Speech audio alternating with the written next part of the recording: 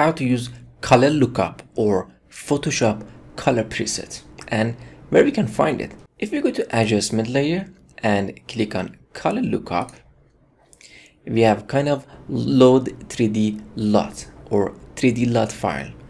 If you're familiar with Premiere or After Effects, the color preset over there they call LUT, and we save them as a LUT, so we can use different preset, different color tone to our image. Let's add color preset to this image and make it more beautiful.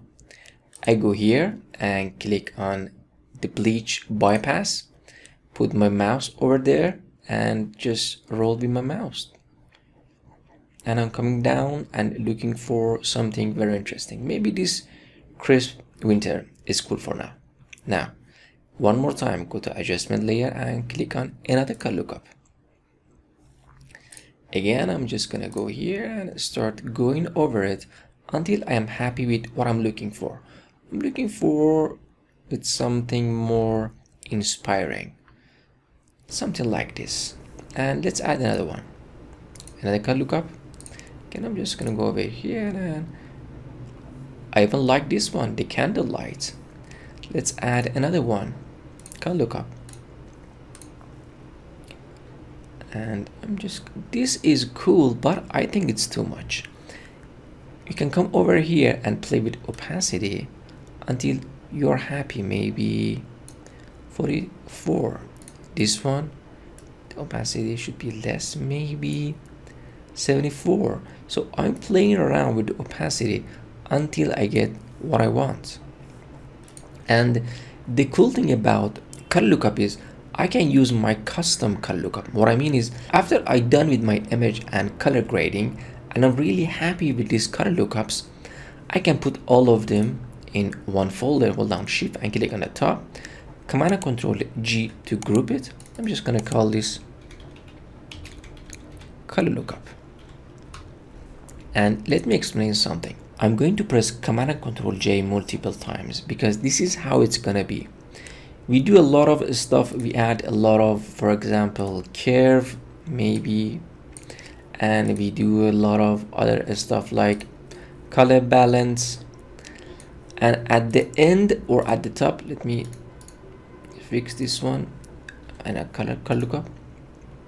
And at the end, we add the color lookup at the top of the layers.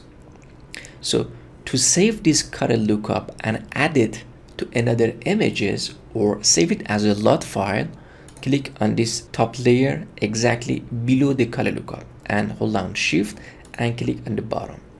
Right click and make sure you click on merge layers. But if I go to file and go to export and click on color lookup tables, I get a message, could not export color lookup tables because this document has no background. What I mean is, it doesn't recognize this as a background. We have to go to layer, go to new and click on background from layer.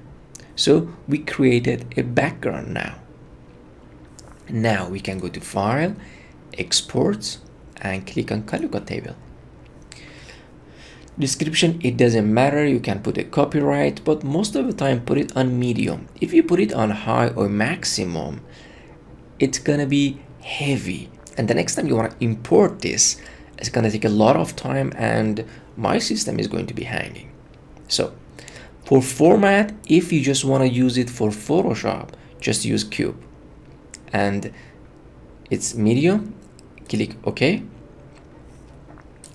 Here I'm just gonna call this color lookup 10, for example, and .LUT is the format. I'm going to save it. Now it takes time to save. Now to bring it, let's go and add another. I'm just gonna check this off, this color lookup. Let's go to adjustment layer and click on color lookup. At the top, click on this. At the top it says load 3D LUT. Just click on it. And I'm looking for color lookup 10 and double click and check this out. The same color that we added in this on all of these folders, the same color lookup is just in this color lookup alone. Look, this is the same as this one. And this is how we can use the same effects over and over again. And this is how people save their color lookup and sell it online.